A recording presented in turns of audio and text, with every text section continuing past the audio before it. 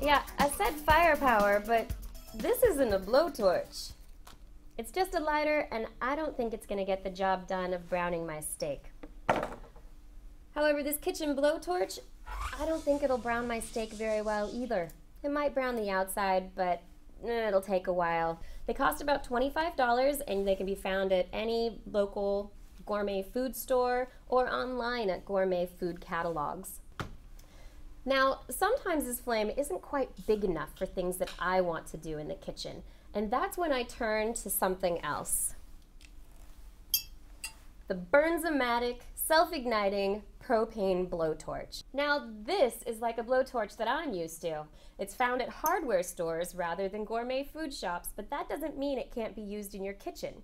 It runs on propane, which is a hydrocarbon just like butane. It has 3 carbon atoms, whereas butane has 4.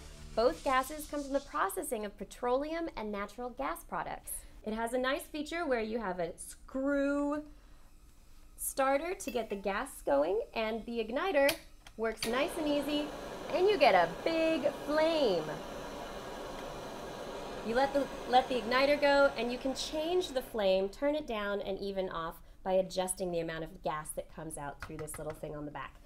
The nozzle is great because it allows a much larger amount of gas to come through, opens up that flame, so you get a really good big flame for your jobs in the kitchen. Now, it's also really handy because it can be found at hardware stores. It's about $25, which is very similar to the price of the kitchen blowtorch that's found at the gourmet food shops, but because it's at hardware stores, it might make it a little bit easier to find. Now, what can we do with these blowtorches that we'll enjoy eating?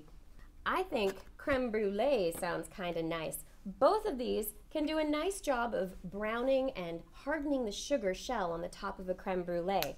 You try the little propane blowtorch, and you get a nice little flame, as you can see, but there's a slow browning. It takes a much longer period of time to get that sugar where you want it. If I try my propane blowtorch, my big flame, I can turn it up nice and high. The sugar starts sizzling almost instantly. That's gonna be a quick brulee if I ever saw one. Other things we can do, we can brown the outsides, make some roasted red bell peppers.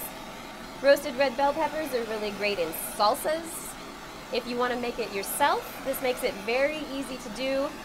You know, alternatively, you could go to a grocery store and just buy it, but this makes it a lot more fun. I mean, having flame in the kitchen is definitely something to look forward to.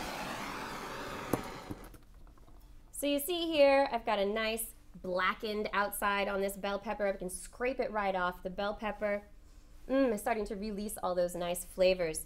Other things that you can do, we can roast nuts. I've got some pine nuts here. You can roast them as opposed to either putting them in the oven to cook or even putting them in a pan to fry. You can take other things like a pineapple, for instance. Slice it up, add some brown sugar, and melt the brown sugar over it. It'll happen nice and quick. And what a way to bring dessert to the table with your propane blowtorch.